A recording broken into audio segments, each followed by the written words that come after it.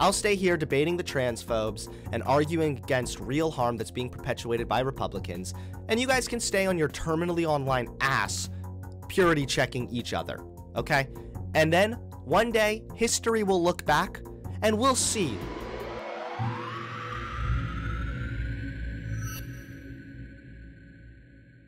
What's up, everybody? Welcome back to another episode of Drama Alert. I know that's not how the intro goes. I couldn't remember Keemstar's intro because I haven't watched Drama Alert in ages. But you get the gist, okay? Today we're going to talk about some of the Twitter drama because I am being viciously, savagely attacked, mutilated, if you will, by Lefty Twitter. Now, what was my horrible, horrendous crime? Well, it all starts with this tweet right here. This is where idpol gets you. Absolutely brain dead. And this is a tweet from Cat Black saying that if her only two choices in a conversation about black experiences were Candace Owens and some white dude who read a book, I think Candace, a black woman, would have more to say. So obviously this criticism of idpol I feel is very valid because here we have somebody saying that they would rather listen to Candace Owens about black issues solely because she is black, even though she will tell you racism doesn't exist, it's hardly even a problem, systemic racism is bullshit, and George Floyd was no angel.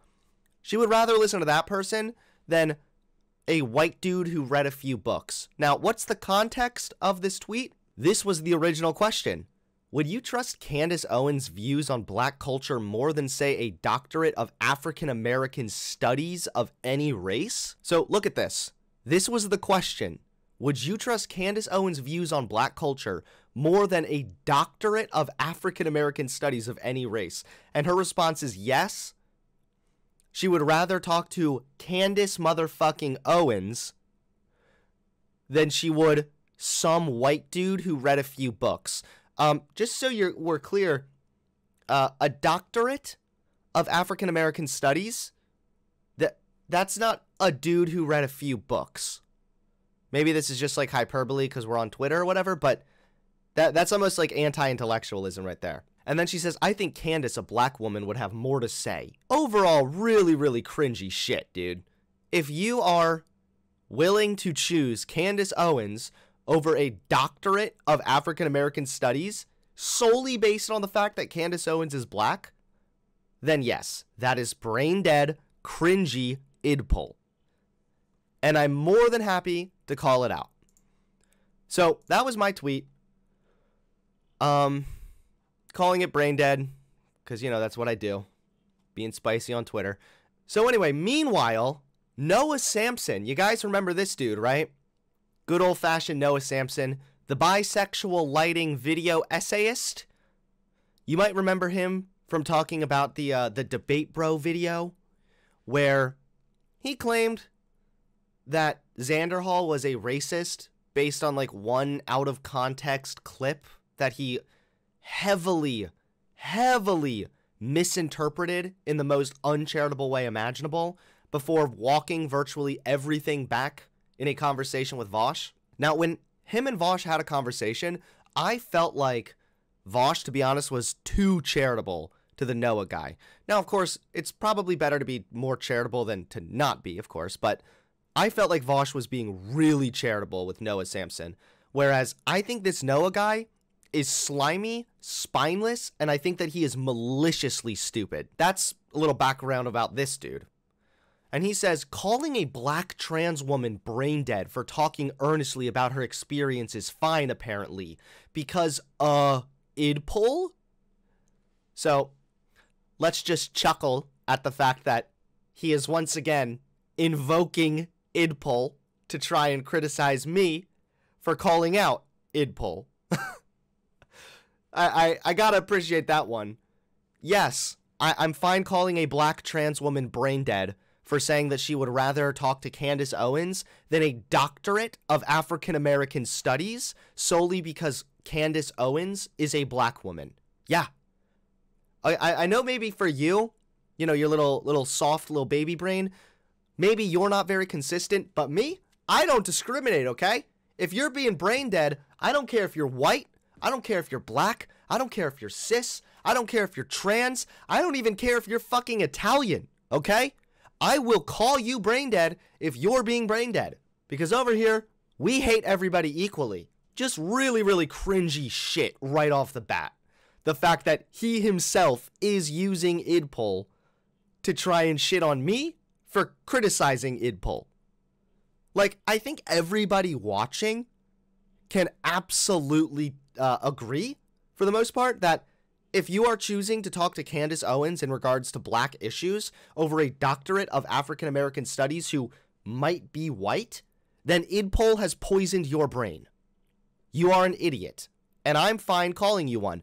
Maybe this Noah Samsen guy is too spineless to actually take a position and stand by it, or maybe he thinks, oh, well, she's black and trans, so therefore I can't be too mean. No, nah, bitch, okay? Like I said, we don't discriminate over here. If you're being dumb, I'm gonna call you dumb. Keep in mind, I keep calling this dude spineless, and he keeps proving the fact that he is spineless. He's already walking back his original take he made about me. Someone says, the context kind of makes it worse in my opinion. Trusting Candace Owens over someone that studied African American culture solely because Candace Owens is black is a big yikes. Or am I missing something here? And then Noah goes, I mean, yes, with that context, I disagree with the argument. What bothered me was people jumping to that conclusion based on the tweet in the original screenshot. Didn't you, in a way, jump to a conclusion based on the tweet in the original screenshot, dude? I think how people interpreted it speaks more so to how they already view Cat. You can't assume that people commented without the context just because you did. Owned. Literally within like a couple hours of him making this tweet, he's now walking it back going, well, I do disagree with her argument, but people shouldn't be so mean to a black trans woman. So in other words, long story short, idpol has poisoned the minds of both Cat Black and Noah Samsen. Very fun. I love how that works. But then on top of this, we had some very lovely followers. I had a very, very nice little engagement with one of Noah Samsen's followers.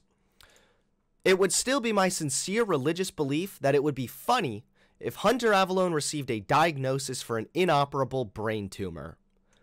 So, this is the kind of loving, accepting community that Noah Samsen has fostered here. Very nice that the guy who is now criticizing me for using the term brain dead is fostering a community full of people who are now saying it would be funny if I received a brain tumor. Now, I get edgy jokes. I get it, okay? But, like, can you imagine if I said something like this? I would get so much shit. I would have so much hate thrown my way. And kind of rightfully so, if I made a take this fucking stupid. I kind of feel bad for this person because they say that they think that I should get a brain tumor when they're behaving in a way that indicates that they might already have a brain tumor. And then there was another thing too. This guy, the Cavernacle, I don't know who this guy is, but I think I can guess that he's fucking stupid. He says, if I was an American fascist for years, I'd probably not be as confident giving my take on this, to be honest. Okay, gonna try not to get triggered here. Does anybody know the difference between like a transphobic Fox News tier conservative and an American fascist? Does anybody know the difference between these things? Or has all words lost their meaning? Has the word fascist completely lost its meaning and now we just call everybody we don't like fascists? This kind of shit does annoy me because fascists are a real problem. Fascists are in America, and fascists do deserve to be called out and condemned, of course. But if you're labeling like a normie conservative who is also transphobic as a fascist, then I'm sorry, but I feel as though you have lost your marbles, and perhaps you don't know what the word fascist means. So let's go ahead and Google define fascism. Fascism is a form of far-right, authoritarian ultranationalism characterized by dictatorial power, forcible suppression of opposition, and strong regimentation of society and the economy. So, I had some nationalist tendencies, for sure. You know, I would be like, yeah, America first, America's great, whatever. So there was that. But when was I ever in favor of forcible suppression of anybody? Now, when I was really young, I would get triggered AF if people, like, burned the American flag. But as I got older, and even when I was making conservative stuff, when I was making conservative videos, I would say, like, hey, I don't agree with burning the American flag, but it's part of their right. They have a right to protest. Like, fascists don't usually support people's rights to protest. They're in favor of forcible suppression of opposition. I was not. You know, if you think I was ever a fascist, I'd probably not be as confident giving my take on this. And he responded by sharing a clip of me, which legitimately is a fucking bad clip of me. Like, it sounds very bad. It's from my edgy conservative days.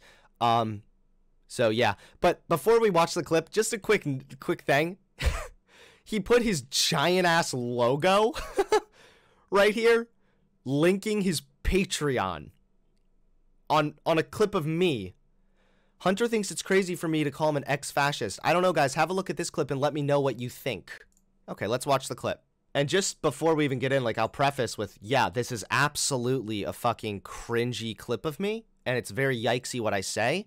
But remember, we're not talking about, was it yikesy? We're not talking about, was I a dumb fuck bigoted conservative? The question is, was I a fascist?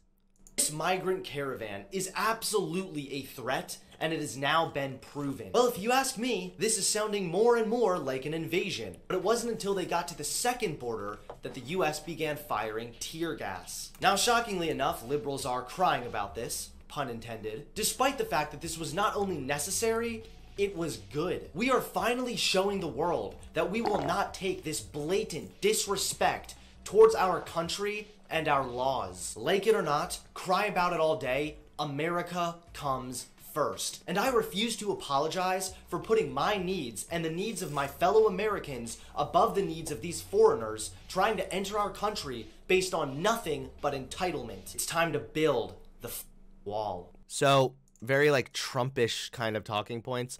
Obviously I'm not here to defend this clip, like that's fucking yikesy AF. But is this fascist? And are we going to say that people who are against illegal immigration are now fascists? I'm pretty sure there's more to being a fascist than just being against illegal immigration. Not to mention, even people like Bernie Sanders has pushed forward populist talking points in regards to, like, putting American workers first. Let's go ahead and look it up, okay? I like the tenets of fascism. Now, let's go ahead and look at these. Now, keep in mind, too, ultranationalism, being against the supposed foreigners and whatever, can be a tenet of fascism, but that by itself does not make you a goddamn fascist. And this is why I feel that I have a actually deeper understanding of what these words mean than any of these dipshits on Twitter ever will. The cult of tradition. Let's see, was I ever, like, obsessed with traditional values? I don't remember entirely what my opinion was on stuff like tradition, but I never really clung to it very much. Even though I would make fun of gay people and whatever, and trans people, I always believed that they, like, had the right to do what they wanted to do and live their lives freely. That never changed. So, the cult of tradition? No, I was never that. The rejection of modernism, the age of reason?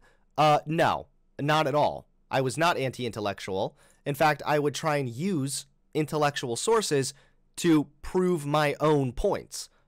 Now, were my points wrong? Yes. Was I wrong to be transphobic and whatnot? Yeah. But the reason I was transphobic was because of all the cliche, conservative bullshit talking points. They're denying biology. This is what the science says, and they're saying this, blah, blah, blah, blah, blah. So no, I never reject modernism. The cult of action for action's sake.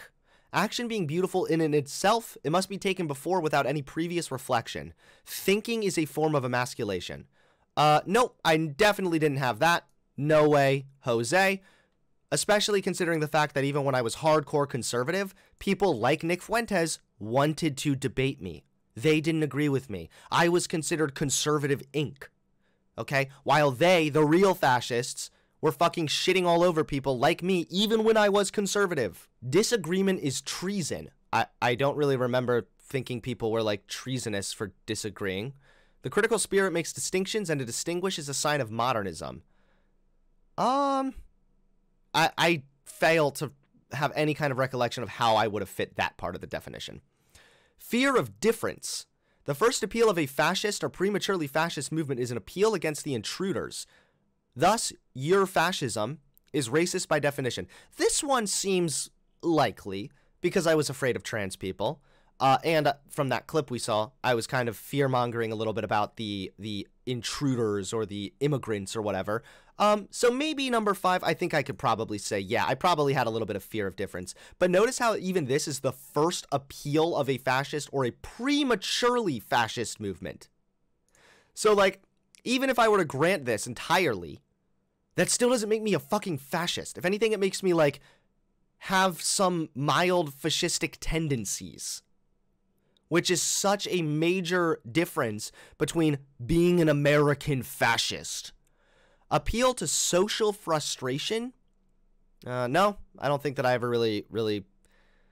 I mean, if I appealed to any social frustration, it would have been because I was, or other people were appealing to social frustration, which was trickling down to my beliefs, but I was never intentionally thinking like, okay, here's the social frustration, here's how I'm going to use this and weaponize this to further my conservative beliefs.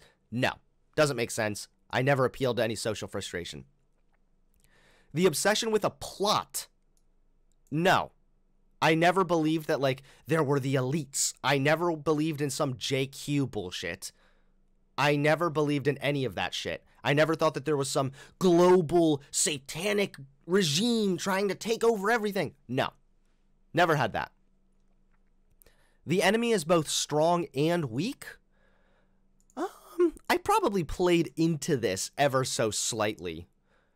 With both saying stuff like, you know, these loser liberals, blah, blah, blah, but at the same time, like, they're controlling the schools and whatnot. But, like, a lot of that is just common conservative talking points. If you're going to say then, well, yeah, then every conservative is a fascist, then I'm comfortable saying, well, then fascist has lost all meaning. Pacifism is trafficking with the enemy. No, not at all. I did not have any of this shit. Contempt for the weak. I don't think so, because I was vulnerable with myself, even with, or I was vulnerable with my audience, even when I was a conservative. I remember I did my video on my content changing. I did the video on me leaving religion. And I was willing to be vulnerable about the fact, like, my struggles with OCD and mental health. So I was willing to look vulnerable and look weak at times to my audience. So no, I don't think I would fit with the contempt for the weak. Everybody is educated to become a hero. No, not at all. Weaponry? It implies both disdain for women and intolerance and condemnation of non-standard sexual habits, from chastity to homosexuality. So I would make fun of gay people, and I was very homophobic, and I was very transphobic. So you could say that I definitely touched on this a little bit, but again, I was in favor still of those people living their lives freely. I think I was even okay with gay people being married. I didn't really care too much. I mainly just like to make fun of them, which is still fucking disgusting and lame. It's not like I'm saying it was okay, but was it fascist? I think that's a little bit of a reach. Selective populism. There is in our future a TV or internet populism in which the emotional response of a selected group of citizens can be presented and accepted as the voice of the people. No. No, I never really played on that at all. Fascism speaks newspeak. All the Nazi or fascist schoolbooks made use of an impoverished vocabulary and elementary syntax in order to limit the instruments for complex and critical reasoning. Again, no. Part of the reason that I held some of my conservative beliefs is because I truly thought at the time that those beliefs were rooted in critical reasoning. So basically you have fear of difference.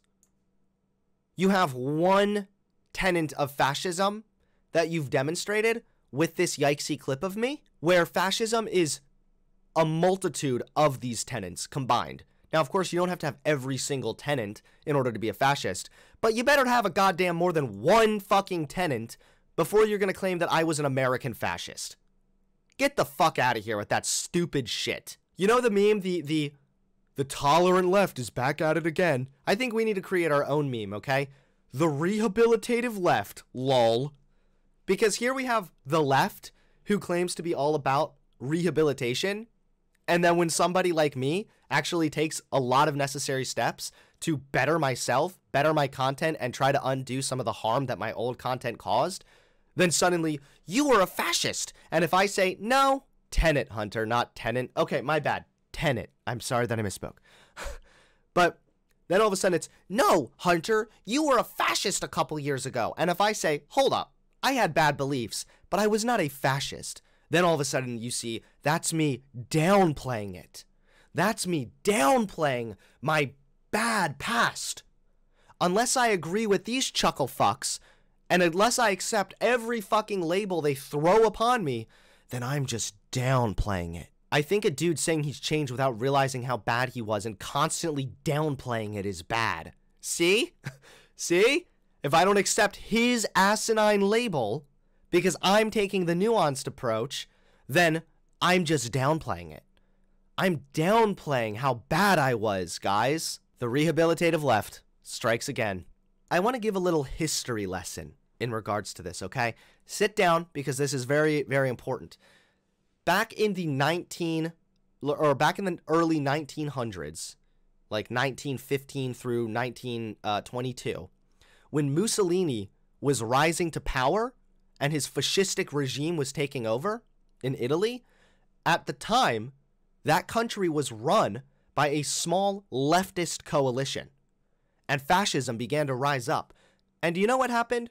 Anybody want to take a guess of what happened? The fascists rose up, and the fascists took power. And do you know why that was? Because the leftist coalition at the time was too internally divided. The leftist coalition at that time was too internally divided to adequately respond to the fascistic uprising. And to be completely honest, I think that history really does seem to be repeating itself here. Now, all over again, we have the Groypers and Nick Fuentes rising up, garnering large blocks of power and influence. We have these transphobic bills being passed in all kinds of different states. And what is the left doing now? They're fighting with each other. They're not pushing against these harmful things. They're too busy fighting with each other. They're too busy gatekeeping each other. They're too busy purity checking every fucking thing they possibly can, while real harm is being perpetuated and actual fascism is taking power in various different places. This is the unfortunate fact of the matter, is that it seems that for decades upon decades upon decades, the left has failed to gain power because the left is almost self-destructive. They fight amongst themselves, they're constantly going for each other's throats, and they're unable to adequately respond to fascistic uprisings. Just like what happened in 1922 when Mussolini's fascistic regime took power in Italy. I just think that that's very telling. I think it's very important to remember that little history lesson there, okay? And yeah, I just think that people need to be a little bit more aware of this, the way that this infighting is negatively impacting the left's ability to gain power. Fuck you cringe liberal woke scold morons.